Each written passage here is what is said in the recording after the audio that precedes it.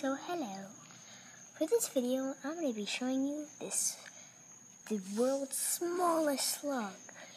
Look, it's so slug. My mom thought it was a leaf, but it wasn't.